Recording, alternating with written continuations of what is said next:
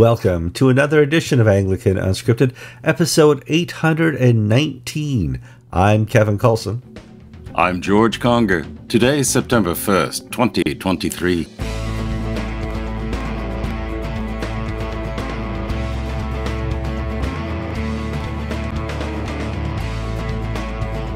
All right, thank you for joining us for another edition of Anglican Unscripted.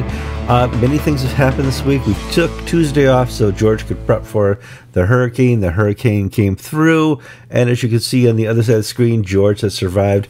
He'll talk a little bit about that. Before we get into the program, this is a wonderful opportunity for you, the viewer, to say, I like Unscripted. I'm going to click like on YouTube and Facebook. It's free advertising for us, so we really appreciate that.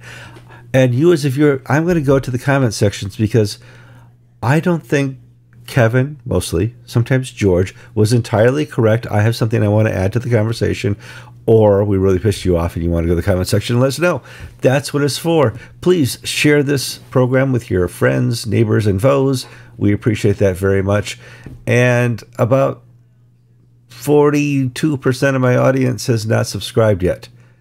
If you really want to know when a new episode comes out once or twice a week, the best way to find out is to subscribe. There's a red rectangle. There's that little bell you press, and boom, you're subscribed. I'm sure you're subscribed to other channels.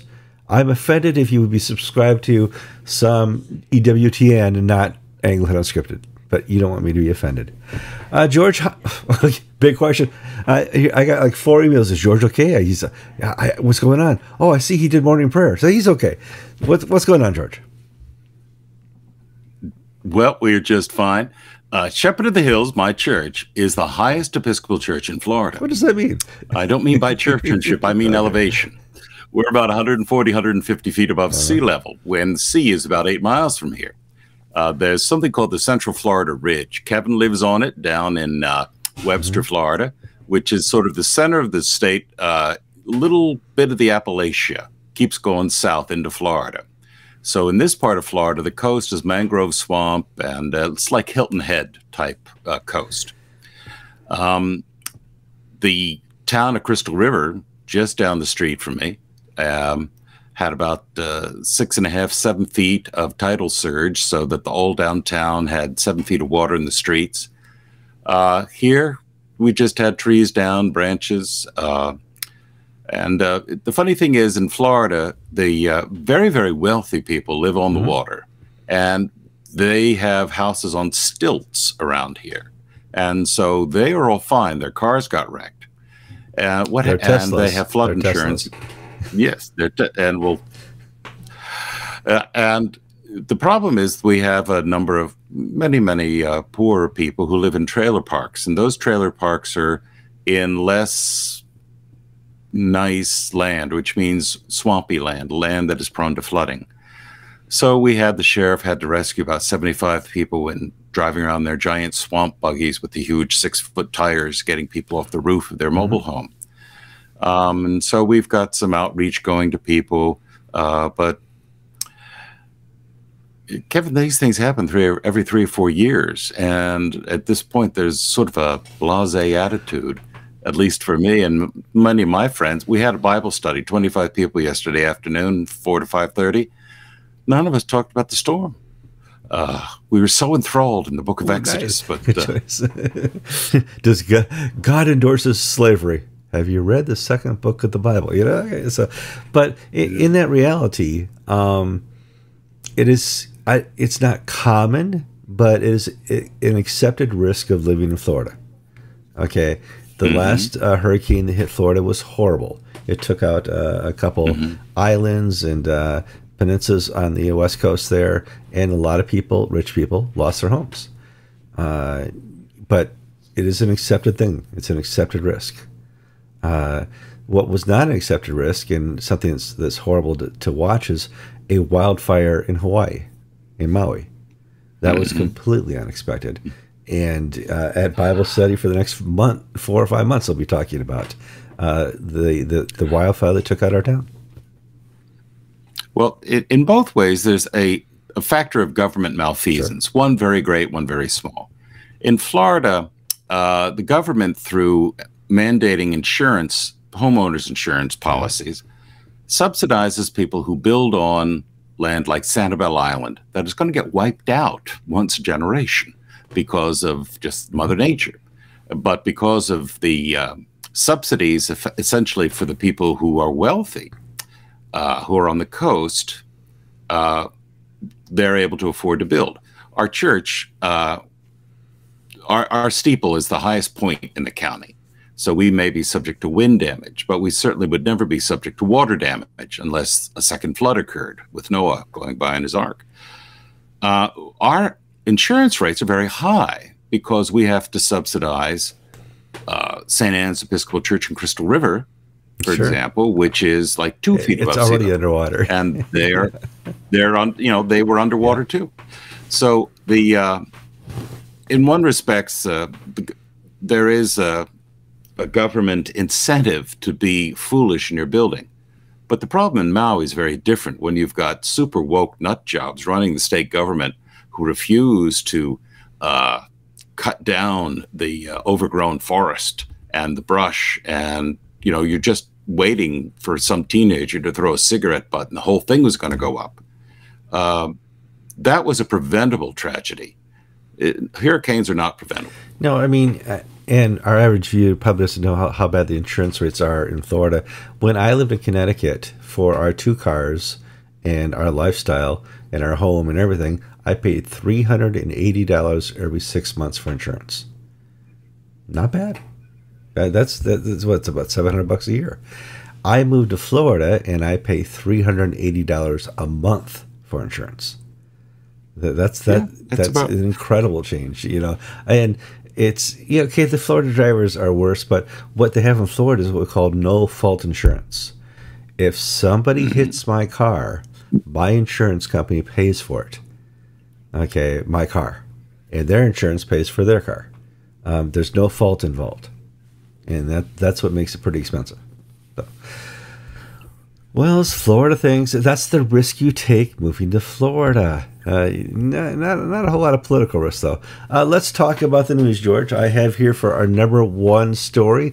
The Global South has published a letter this morning, and they have announced that there's going to be a primates meeting next month, but they're actually going to have an assembly next summer in Cairo. We talked about that before. Yes, the Global South Primates and Global South Fellowship of Anglicans put out a letter today under the signature of the Archbishop of South Sudan, Justin Badiarama, where they essentially said, we've not been idle all this time. They had last had a communication earlier in the year in the spring. And in this letter, they said, we've set up a secretariat, a permanent office in Cairo, where we have people seconded, volunteers, and a staffer working. And we're going to have a meeting of the archbishops and key advisors in October, so as we plan to go forward for our assembly in June of 2024, also in Cairo. This will be akin to the GAFCON conference. I don't know what the details are yet. I think that's what they're going to work on at this October meeting. But the letter was very good. It was very strong. It's very confident that they see the Global South, which is now 11 provinces, and there are 3 or 4 that are talking about joining. People like Nigeria are not members of the Global South, but they're sort of talking, and I'm assuming they'll be signed up, and others like them. They see themselves as a faithful remnant within the Anglican Communion. They're not leaving the Anglican world, but they see their job as to proclaim the gospel and to take the fight inside to those who have abandoned the true faith of Jesus Christ. And we will support conservatives in England, conservatives in the United States, and the Episcopal Church. I guess that's me. And we will stand with you. So they're basically flexing their political credentials and muscle. And then also they specifically stood up for the Church of Uganda over its support of the government's anti-gay laws, the sodomy laws that have been rather hysterically covered in the Western press, that impose the death penalty for homosexual assault. of a minor or of a disabled person.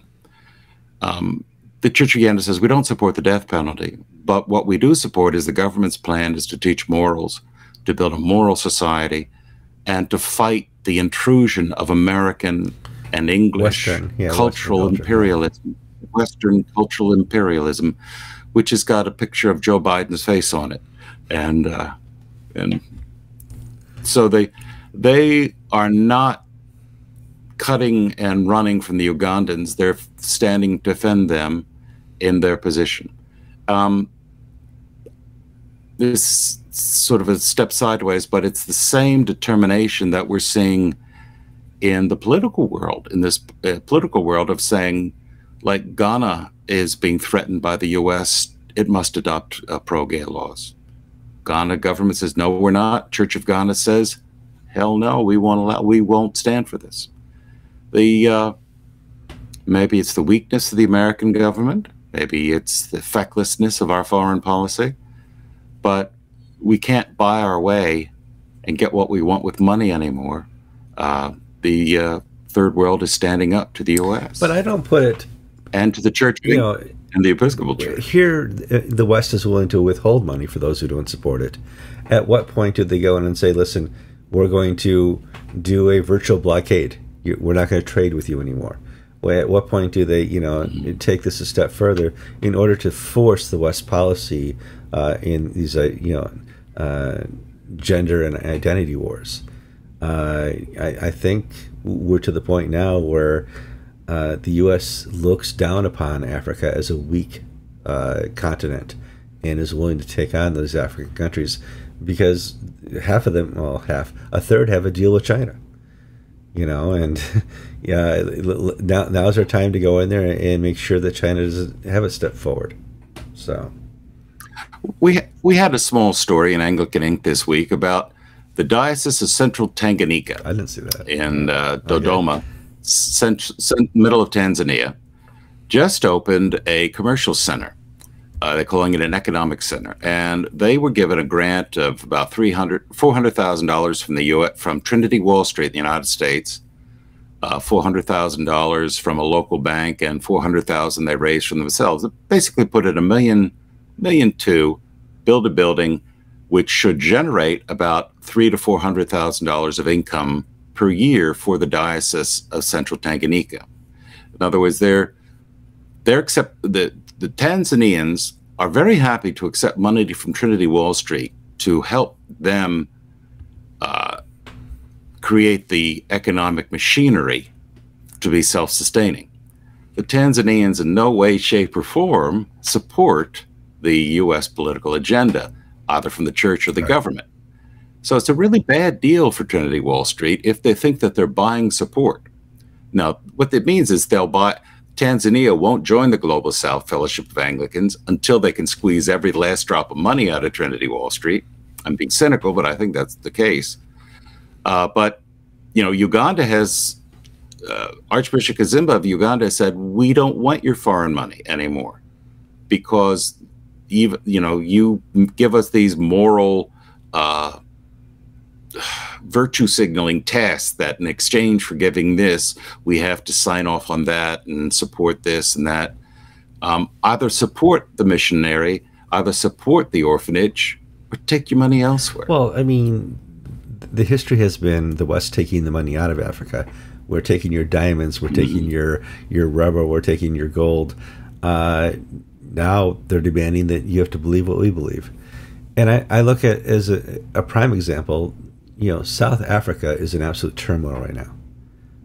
There is a coming civil war where the tyranny of the majority here is seeking revenge for something we thought there was forgiveness and peace for. And that seems not to have happened. No,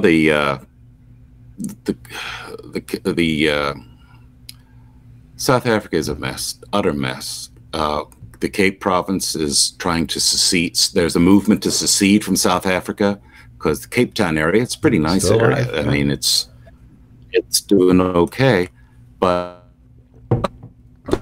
parts are just dreadful. We've got a spate of farm murders where these armed gangs will go to white-owned farms and kill and torture and rape the inhabitants, try to shake them down for money. And it's not the local farm workers who are doing this, but armed criminal gangs who are going around to do this. The police are helpless, and so the farmers have had to form vigilante groups, which are armed. Kevin, when you've got an environment where you've got armed men, you're my age, older farmers, driving around the middle of the night with machine guns, chasing after black criminal gangs, this is the perfect scenario for a bad situation to arise that'll prompt more racial antagonism. The Archbishop of Cape Town, Thabo Makgoba, was at a ceremony marking the 40th anniversary of the United Democratic Front, which was one of the anti-apartheid organizations. And he lauded all the great accomplishments of South Africa since the end of the apartheid era. And then he went on to say, but the problem is this country is so hopelessly corrupt that unless we clean up our act, we're going to fall into chaos and anarchy. Makgoba, like his predecessor, was a buddy of the African National Congress. And so Makgoba will criticize people in the ANC, but he won't criticize the whole movement. And he's been silent, as far as I can tell, on the murder of white farmers, on the Jacob Lima, the politician the one who packs stadiums and leads the chant, kill the Boer, kill the white man. We don't hear anything from Thabo on that, but we do hear him talk about mosquito nets and global warming and this and that, all the platitudes that clergy love to sprout these days. Yes, they do. Spout. No, you can say sprout. It's climate. Come on, sprout. All right, let's move on here to some more news. If you go to new people, Anglican Unscripted is a sister site to Anglican.Inc. and we talk about stories that we post there. We have a story this week that there is a new Archbishop. Kevin. My daughter has told me the new rules. We have sibling sites. That's sister sites. Because we don't quite know how Anglican Inc. self-identifies. Oh, you're right. So, Inc. is it? Well, and that's the folly of the English language. We don't have gender in our language. You know, and if this were a Spanish site, we would know. German site, come on. But here we are English, and we don't know the gender of our nouns here.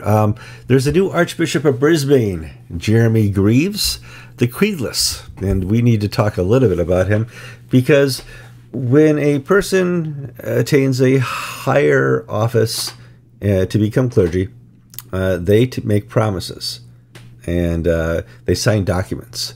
And one of those documents is, do you believe this? Do you believe that? Do you believe? Are you almost? And sometimes, are you going to renounce Satan? Of course, the whole works. From what I'm reading, Jeremy Greaves doesn't believe in the creeds. How does this happen, George? That's Buggin's turn. It was his turn. Jeremy Greaves was the bishop of the northern region of the Diocese of Brisbane, which covers South Queensland in Australia. That was one of the more liberal dioceses. That's the diocese where it's had congregations flee and join the Diocese of the Southern Cross, the non-geographic diocese led by the retired Archbishop of Sydney, Glenn Davies.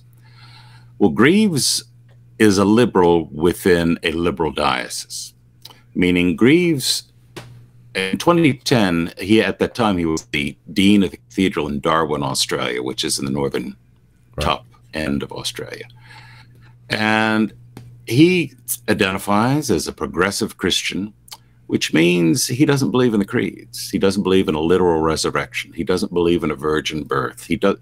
This is Jack Spong without the pretense of being a theologian. But this is somebody who basically is bought into, years ago, the progressive sea of faith Christian movement that all the talk about Jesus and the Gospels are metaphors of things. The 70s nonsense. Well, it's the Jesus seminar nonsense.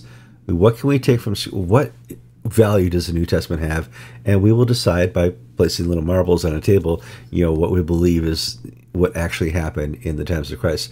But, backing up here, at some point, he, espoused liberalism, and somebody had affirmed that. He says, "Oh, you're in the right. You're in the right. You're in the right course here, Jeremy." Yeah, I mean, he was saying this when he was a cathedral dean, and then the next job is to be an assistant bishop, and he's still affirming this. And he's pro-gay marriage, pro this, pro that. He's pro everything. And Australia has a much looser confederation of dioceses than, say, the United States or the Church of England, so that I don't believe it's possible for the other dioceses to torpedo him. But David Old has written an op-ed piece going into detail, which we've published on our sibling site, Anglican Inc., where David reports that senior Anglican leaders are basically saying, we got to really think this one through, because this man is going to swear to uphold the doctrine and discipline of the Anglican Church of Australia. And he doesn't. Yeah. I mean, he'll swear this here, but then he'll talk to a reporter there. And how do we square this with his duty to teach the faith once handed down by the apostles? Now, I'm sure Jeremy Greaves is a delightful man. I mean, you can't get that job without being happy. Delightful. Yes. He's thin. He's happily married. He has 2 adult children. He probably, but it's the content of his belief and his teachings that are problematic. So in the short run, we'll see more parishes probably opt for the Diocese of the Southern Cross, and we very well may see some sort of theological schism or split within the Anglican Church of Australia, where Perth in its craziness is now going to be outdone by Brisbane in its craziness. I do expect more readership at the David Old website. I'll put a link to that in the show notes here if you've not been to that. He covers news down under. He frequently comments here on Anglican Unscripted. For me, it's crazy that we can have another Spong or a Griswold go through the system, and reach the archbishop level to the point where this man was elected archbishop and we have complete silence from around the world. The Global South isn't saying anything. GAFCON's not saying anything. It's just a new age where this is an accepted thing. It's not a lack of communication, because we know the Global South and GAFCON leaders read what we write. It's just that there's not the interest anymore to get engaged with it. Once upon a time, people would discover Jack Spong by accident, and not if you were in Africa or in Asia, and you would come across this and you'd be horrified. Nowadays, in your little inbox, you can read all about the latest kookiness from England or Australia. And I think, I don't want to say jaded, but the instantaneous communication has lowered the, how should I say it, the reaction time of people in the developing world. Kind of the trigger. It's lowered the trigger. The African countries aren't as triggered. The Asian countries aren't. I mean provinces, not countries, aren't as triggered because they're used to this now. It's like hurricanes in Florida. They're used to this news coming out of the West. And Jeremy Greaves is the latest hurricane out of Florida, and not a whole lot of response to it. Let's move on to our next story. If people don't know, I'm not in Sasquatch. I'm not at a different camper. I'm at Mom's, and Mom has this cool chair that just leans way back. So, excuse me if I use the chair for comfort. Jonathan Fletcher. Oh, no, I'm sorry. We got Free Church of England is in the news for all the wrong reasons. Now, Free Church of England has been kind of the alt for the Church of England. If you can't live with what's going on in the Church of England, there is a unofficial official alternative, and that's a Free Church of England. We've certainly reported on in the past. There was a big story the last couple of years. There were some discrepancies with finances that got worked out. They were found to be the finances after an audit were fine. However, now the Free Church of England is in the news for all the wrong reasons, even though The famous Calvin Robinson just joined the church recently, and so did Reverend Brett Murphy. What do they need to know about their church, George? Well, this was, I'll be frank, this was a story forced upon us by members of the Free Church of England saying, what is going on? Can you find out? This is like an African fighting about Jack Spong. Going, what? The priest at the, or the minister at the Free Church of England congregation at Shoreham by Sea, a lovely seaside community in the south of England, named Michael Blades, an older fellow, looked to be in his late 60s, early 70s by his photo, passed away end of August. And some obituaries were circulated on social media. And in the obituaries, it said he survived by his partner, James, his longtime partner, James. And when these obituaries sort of were read with more than just, oh my, isn't it sad that he's dead? What do you mean he has a long-term partner, James? This is the Free Church of England. You can't have gay partnered clergy. And people are posting, taking screenshots of these Facebook posts of his death and send condolences to his partner, James, saying, George, what's happening here? So I looked into this reluctantly. There are other Anglican news sites who just love this stuff, but this is stuff we get pulled into. We're biased, obviously, and so yeah, this is we don't want to sink a ship that doesn't need to go down. So I contacted Paul Hunt, who's the bishop of the Southern Diocese of the Free Church of England, and before I contacted him, I did a little research and found that Paul Hunt had ordained the priest named Michael Blades in 2014. And I said, what can you tell me? Has the Free Church of England changed its view on gay marriage? Because we've got an obituary saying that one of your active clergy was in a long-term civil partnership. And Bishop Hunt wrote back to me saying, no, we haven't changed our teaching, but he has always pledged to me that he was celibate, and that his relationship with his long-term civil partner was celibate. And we don't consider that to be a violation of the ordination vows. Well, we published this story, and the public response was, oh my. The private one is, what the hell is this guy thinking, Bishop Hunt? Yeah, it's easy to be celibate when you're in your early 70s, late 60s. It's the 80s. I don't know. Okay. I'm not there yet. Yeah, so. Well, to be non-celibate, you have to make an appointment with a doctor and get some pills. So, I mean, it takes some effort. But the point being, there's been disquiet with the leadership of the Free Church of England because some of its members are old-time Protestants, and Calvin Robinson is very Anglo-Catholic. So its nature is changing. And then there was this terrible fight over finances of a closing church, and the largest portion of the Free Church of England, which was its Brazilian branch, quit and broke off from them.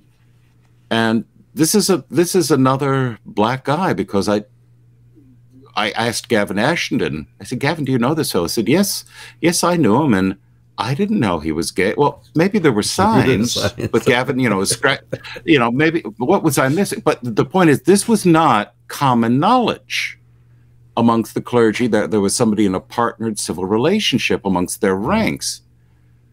Now, the question is celibacy and a civil partnership. Is that acceptable? Well, it is in the Church of England. It is. It is in the Church of England. You're supposed to be celibate. No, which is always given a wink, wink, the Bishop of London said you don't have to be celibate anymore. Well, that's right, Kevin. You're right. I'm sorry. It used to be you had to be celibate. I don't know if I want to even get into this fight, because I don't know what I think. I hate to say it that way about this.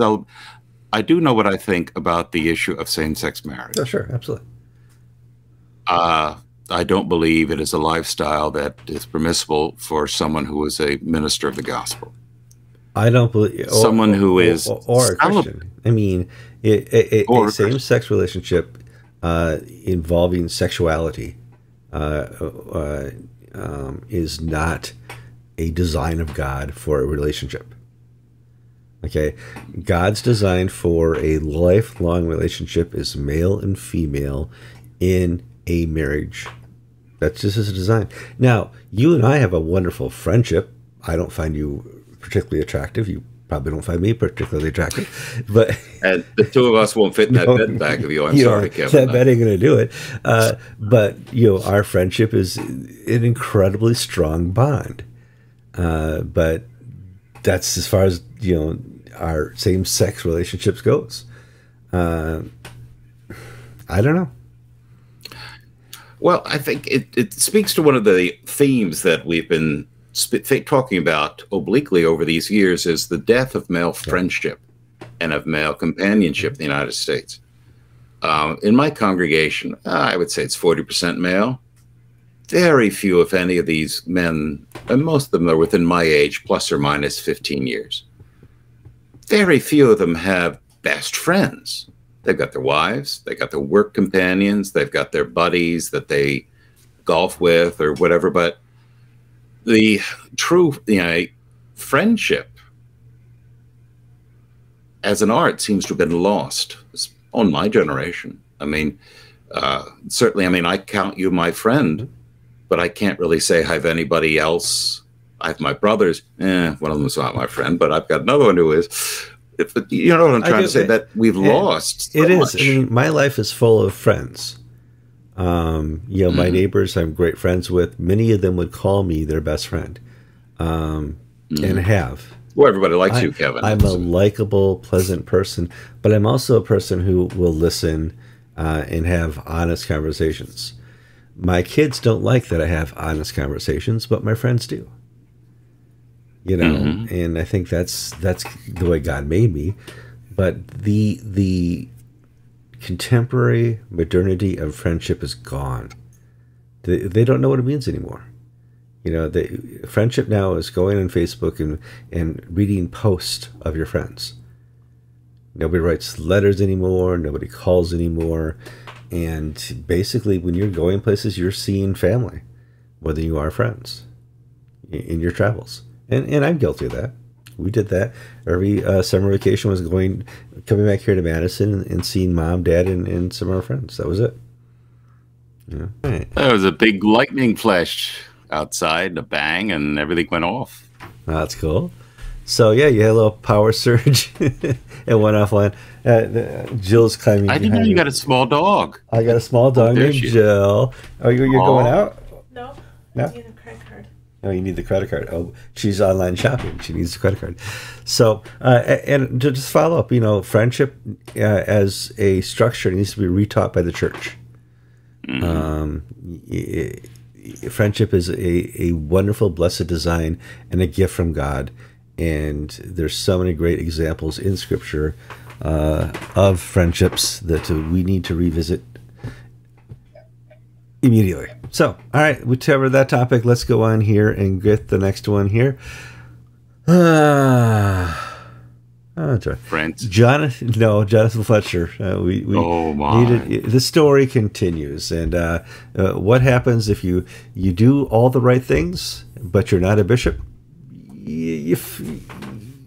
There's consequences, George. One rule for the rich, one for the poor, or the church equivalent. Yeah, purple and black. Yeah. Robin Weeks was the incumbent of Emmanuel Church in Wimbledon, which was Jonathan Fletcher's old church. He followed Fletcher, and he was the one who basically the crisis blew up in his face, and his handling of the revelations wasn't bad, but it wasn't good. And he was zinged a few times for not being more transparent, but he did all the right things. This was new to him and this and that. Well, he resigned from Emmanuel Wimbledon, and now it was announced that he's left the ministry and he's going to be a history teacher at Radley College, which is a private boys' school in Oxfordshire. In essence, his career was destroyed even though he was not a perpetrator, nor was he an enabler. And his culpability was far less than someone named Justin. And I'm not talking about the Bishop of Central Florida. It's been 5 years since Justin Welby said he would talk to the John Smythe survivors, and he would get involved in the Jonathan Fletcher business. Silence. They push him off. That Stephen Croft, the Bishop of Oxford, did really bad things in the Trevor case. Yeah, Trevor case, yeah. And he's still Bishop of Oxford. Whereas somebody with a degree of integrity like Robin Weeks, who accepted responsibility even though he didn't do it, but he was the person, the buck had to stop with him. He's a casualty of Jonathan Fletcher, and his career now has an unexpected break to teach little boys history. Well, at least, I mean, it's not Starbucks. I mean, he's going to have a nice income, but nobody holds or is able to hold by design the Archbishop of Canterbury accountable. Nobody holds the Church of England bishops accountable by design. There's just no mechanism in there where there's going to be any accountability. It's pretty easy to hold a clergy person within the Church of England accountable, especially if they're on the wrong side of the politic. Yeah, so that's a sad story. Let's move on. Oh, okay. Since the retirement of Catherine Jefferts Schori, it's hard to find a favorite character in the church, and she was certainly one of mine. Pope Francis is a good second, and Pope Francis, the lovely Pope that is, was at a Q&A when he what country was he in? He was in Portugal. Portugal, and in that Q&A, they were asking him questions, and he decides, what a great opportunity I have here in Portugal to attack the traditional Roman Catholic, to attack the American Roman Catholic, to attack the Trump Roman Catholic, if it were.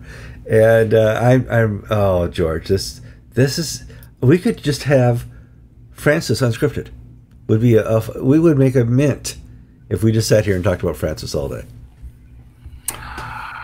Oh, it's a lot of fun. It's a lot of fun. Oh, my. Francis was addressing the Portuguese province of the Society of Jesus, that's the Jesuits, on August 5th. And just this past week, the Catholic newspaper, one of the Catholic newspapers, printed a transcript of his conversation. And one of the questions was about the United States, and Francis took that as an opportunity to really smack down what I would call the EWTN Catholics, the trad Catholics. He said, there's a very strong reactionary attitude in American Catholicism that shapes the way people belong, even emotionally. And I'm going to quote, I would like to remind these people that being backward looking is useless. And we understand there's an appropriate evolution in the understanding of matters in faith and morals. This is, it's one thing to call the conservative slack-jawed troglodytes who can't get out of their own way. It's another thing to say that they're backwards and are not hep to the times, man, that they're not evolving. Let's bring out the Bob Dylan record, and the times they are a-changing. It's far worse than that. This is Pope Francis's deplorables moment. You're deplorable for being a traditional Catholic. Because you're wearing concrete for boots. You're not going nowhere. It's crazy. And this is where the growth of the Catholic Church is. This is the growth in seminarians is coming from the traditionalist wing, and Francis is. Francis is pissing on it from a great height, and maybe he's got a Joe Biden moment where he just doesn't have the filters working, and maybe he thought he was in a friendly audience of Jesuits and they all can snicker at American conservatives, but this is very Now, Justin Welby has said unkind things about you and me, but we laugh at it and we actually use it as our advertising material. Yeah, I mean, it's fine. If you're a Catholic and the Pope says bad things about you, you're a bad Catholic, because he's the Pope. Francis has an Episcopalian attitude, and I use that term specifically, not in a capital E Episcopalian attitude. Okay, sure. Like, okay, yeah. like a member of the Episcopal Church of the USA, of his understanding of so many things, theology, the charism of episcopacy, of politics. And we've seen what it's done to the American Episcopal Church. We see what it's doing. We see what's about to do in Brisbane, Australia. We see what it's doing in the Church of England. It's not bringing people in, it is repelling them. Well, it's giving the enemies of the church fodder. You know, all of a sudden the enemies say, you know, Pope Francis doesn't like the evangelical, the Orthodox, the Anglo-Catholic, Anglican, or Catholic, portion of the Roman Catholic Church. He doesn't, like that at all, and he's now not preaching against it, but answering QA questions to say that is not desirable for Roman Catholics. We can do better, and so your enemies now have fodder to use against you. Yeah, you're exactly right, Kevin. It's at the lower levels of the Catholic hierarchy that this will see its maximum effect of people being denied entering the ordination process because they're conservatives, clergy being exiled to Okeechobee, Florida, if they're conservative. It's just giving guidance to the machine, the blob, to how to behave. And if the Pope, at the man at the top, can be this unguarded and this uncharitable in his language, what will it mean for the people further down the stream? Yeah. That's the point. All right. We have a president of the House of Bishops, or deputies, Julia Harris, in the Episcopal Church, is filing a sexual harassment complaint against a retired bishop who we will name not now because we don't know who it is. Julia Harris was elected at this last General Convention president of the House of Deputies. And it surfaced this week when she sent a letter to the members of the House of Deputies that when she was elected, a retired bishop came up and gave her a hug of sorts and evidently squeezed some things that shouldn't be squeezed on somebody who's not your wife. She took it to be sexual harassment.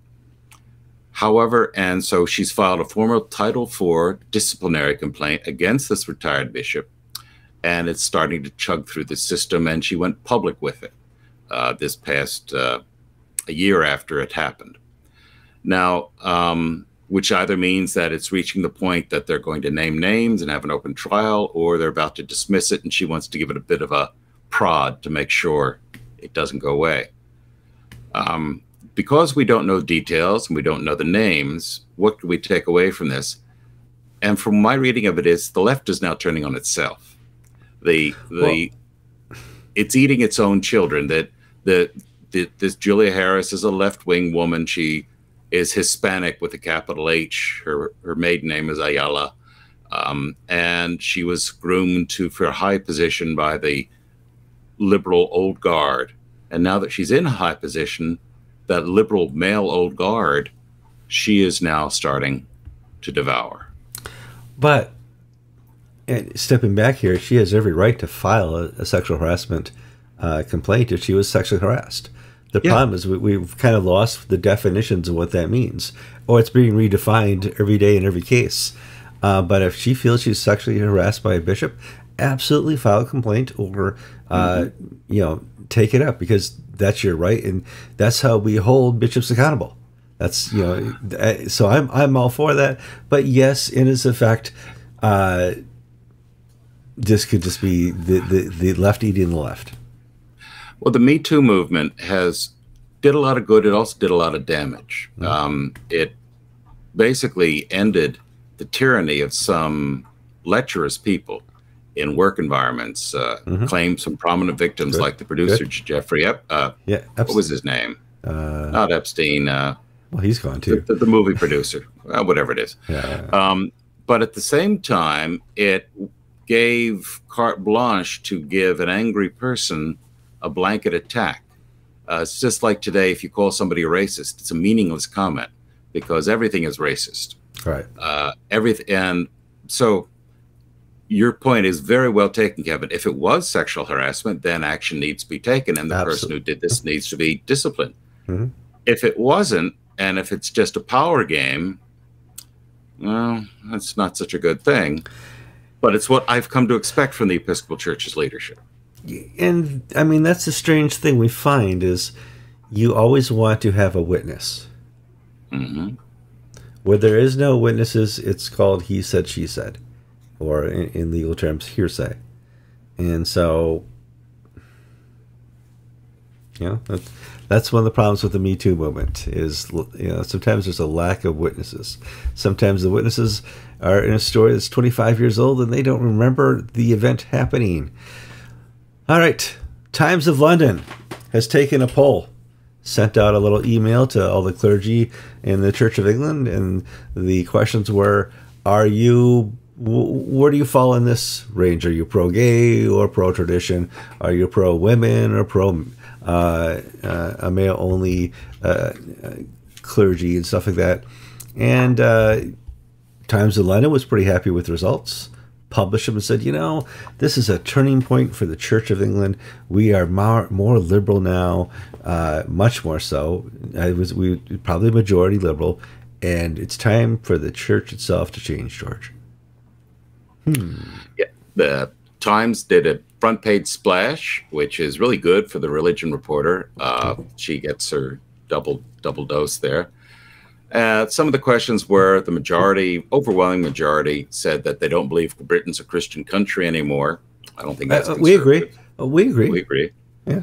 But then the majority would approve for a woman Archbishop of Canterbury. The majority are in favor of gay marriage. The majority are in favor of ending the opt-out clause for people opposed to women clergy. Mm-hmm. And the initial response from the left was, see, we told you so. We finally reached the majority, so now the bishops need to follow our lead and introduce all this stuff. Well, then came the green eyeshade fellas, Peter Old, David Old's brother, twin brother, who's a statistician. A very good statistician. And he looked at this and said, this is a junk poll. This is junk because they picked 5,000 names out of the clergy of the Church of England and emailed them. And 1,500 odd responded. It's not how you do a poll. I mean, don't have a sampling. You don't have, it just wouldn't, it doesn't cut the mustard. It's basically a glorified internet poll. And I got an email from one priest of the Church of England. Well, we did, Anglican Inc. got an email. And it went to me and it said, you know, I got this request to answer, but I didn't answer it because I'm not going to tell somebody at the Times what I think on these issues because I could get canceled. Whereas, you know, somebody who's proud and loud and all this and that, they want the world to know. So it was a self-selected audience. So what it really tells us about the composition of the Church of England's clergy is that there's a strong liberal bloc. We already knew that. Yeah. Are there majority? No surprise. We have no idea. Yeah. Are these the rectors of major churches? Are these the non-stipendiary priest who takes it up at 62 after a career teaching or in social work? We don't know. It was junk. And Ian Paul, it generated a lot of feedback. Michael Nazarali, Ian Paul had some videos which we posted on Anglican Inc., as well as pro and anti evaluations.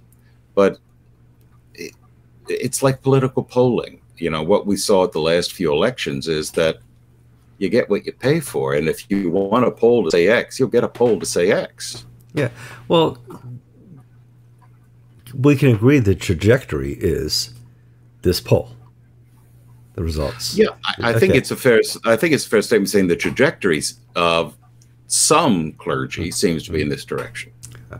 But what we've noticed, at least the last 10 or 15 years, is the tyranny now of the minority. The minority voice is able to object more power than they deserve or have earned. And they do that through cancellation. They do that through being loud, but also for owning the press.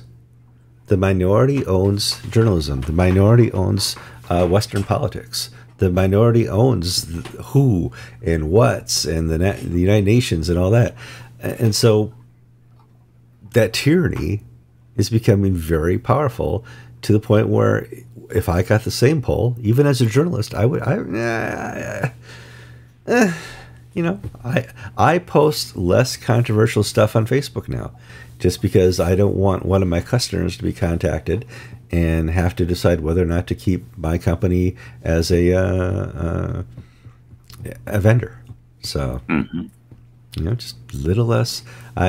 Now, unscripted, I still do everything I do. I keep it a good, honest conversation here. But, I know the type of person who is my audience. And they're probably 5 years older than me, a little grayer too. So let's move on to, we did have a good news story. And one of the complaints Anglican Unscripted has gotten for the last 12 or 15 years is that you guys, you only talk about the bad stuff or the controversial stuff happening around the world. And yes, we're guilty. As journalists, we know that good news does not sell content. Good news is not something you click on. Oh, there's a new garden at the bishop's house. Here's new photos. That really doesn't do it. However, I would say easily a good Agnes story about church planting does get the clicks. It does get the people interested in reading it, but also commenting on it because they have common experiences. The ACNA has planted many churches over the last 10 years, and you and I both know that's a 50-50 gambit. For every two churches you plant, one will fail. That's the way it works. You're throwing seeds everywhere, and at some point you get to hit the rocky ground, the Northeast. Sometimes you land in Atlanta, boom, boom, boom, church. And Jeff Walton put out a nice story about Falls Church and their decades-long desire and ability to plant churches, and it is a success story, George. And it's a success for Jeff Walton because this was the most read story up till this morning for the week on Anglican Inc., his story about the Falls Church in Virginia. Falls Church has something called the Timothy Program, I believe, where they take a curate and essentially they help him plant a church. And over the last 5 years, these Timothy curates have planted 7 churches. And as you mentioned, church plants are like restaurants. They fail within the first year or two. They're either going to make it or they don't. All of these have succeeded, and some of them have launched daughter congregations. And it really is a remarkable statement to the leadership of the Diocese of the Mid-Atlantic, the leaders at the Falls Church, and they're picking the right curates to do this. Because you just can't put any priest out there, any minister out there, and say, go plant a church. It takes special training. It takes special gifts. It takes a real heart to make this happen. It takes and Falls Church has done it. Yeah, somebody with a little bit more risk ability than your average priest. Your average priest is bringing in a starter family from seminaries. They're starting their family and their career and stuff like that. They don't want to be worried, about the bills next month. They don't want to be worried. And so to find these type of people to plant churches is amazing. But it's not just one person that, they have a great curate, but they often have a team of 10 and 20 people with the financial ability, with the planning ability, with administration ability to go into an area and help plant a church. They borrow them from other churches. A church plants a church. And it's good to see this. And, it's kind of the ACNA model that they've desired from day one when Bishop Duncan says we're going to plant 5,000 churches. I was like, oh, yeah, right. We don't know how. And he's right. And the people who responded to Bishop Duncan and said, we don't know how to plant churches, they were very honest. They don't. Now the ACNA is a church planting, beacon. So, cool. They do have the advantage that they can pick their shots. Yes. As you said, you know, if church planting in the suburbs of Boston, I don't think is going to be that successful. Too or close in Hartford, to Yale, or Yale and Harvard, all that. Yeah, yeah. church planting in the D.C. area, expanding suburbia in Atlanta, Orlando, areas that are growing, San Diego, Orange County. I think that those are successful areas. The Rust Belt is hard. Where I am, rural Florida, I've been wanting to plant a church down in the neighboring town of Homosassa for years, and my way forward is to get enough money to get a curate, get him in here, and then launch him onto the residents of Homosassa. But my neighbors in the other Episcopal churches are all afraid that people will leave their church to go to his church. Yeah. So the problem we have is a fear of competition, that competition is bad, that my loss is your gain, when really we should be looking at this as a win-win for everybody, not just reshuffling the existing cards in the church deck, but bringing new people to a relationship with Jesus Christ. And that's what the Falls Church seems to have been able to have done. And that's, I think, this is a major story. And I really look to see how it goes over the years. Is it just charismatic leadership, and when one guy goes away, it all falls apart? I don't know. I think it's an ethos, though. The idea is the church itself, the church as a whole, is planting a church. So when they plant the church, they send not just money, resources, but they send a starter congregation, you know, to get everything going. And so it's the mission of this starter congregation to be part of it all. I attend a planted church in Tampa, an Anglican church. The church I attend was planted by a non-denominational church. They planted an Anglican church, and it's working. Within 1 year, this church has a building that somebody donated. So they have a real church. In 1 year, they're probably to the point now that they have to go to 2 services. They filled out my time, my 10:30 when I go there. It's pretty full. I have to get there early now. I have to grab my coffee half an hour before I get to church, and I have to get there 15 minutes early to get Kevin's spot. If I show up at 10 to 10:30 or 10:20, my spot's gone. Somebody's taken it. There is, though, the human element that I think is very important. We had an article about an Episcopal church in Jackson Hole, Wyoming, which is a wealthy vacation destination. They raised $10 million from 50 families in the congregation within a few months to build basically an outreach center. I don't care how wealthy a community it is, that the person who has that vision of this is what we're going to do to bring Christ to the community, you've got to be able to, I don't like this word, but sell it and get people to buy into it and share it so that they sign on the dotted line. Now, I don't think 50 families at my church will raise $10 million. I don't think we've got all those. They don't have the assets that Jackson Hole does. But it does take a special sort of priest who has that vision and charisma, and who has the backing of, as you say, an organization to make it effective. Yeah. And these things are possible. Yeah. And I salute the Jackson Hole, and I salute the Falls Church for being able to do great things. It's great. And it's great that, a vision that was thrown out there, by Archbishop Duncan a long time ago, and got a lot of pushback. I remember talking to people, especially priests, when the ACNA first formed. Some EMEA priests and bishops were like, it can't be done. We don't have enough people in the seminaries. We don't have, it was just listed out, all the things we can't do. And okay, we didn't meet the timeline, but we're certainly planting the churches now. We just had to put together the organization and make church planting not about the priest, but about the team, and teach churches to be church planters. And I think that's now. In honesty, there's a lot of priests I know, 45 and older, who are not ever going to be church planters. And I know a few priests who are church closers. Church closers. I hate to give away a demographic, but young people in our church are doing wonderful things, and so are lay people. It's wonderful to see lay ministries flourish in Anglicanism around the world. All right. You got this far. You saw that we had a little break because George had a power outage. I don't know if we're over or under time here. It says half an hour. I'm betting that's double that. I'm Kevin Kallsen. And I'm George Conger. And you've been watching episode 819 of Anglican Unscripted.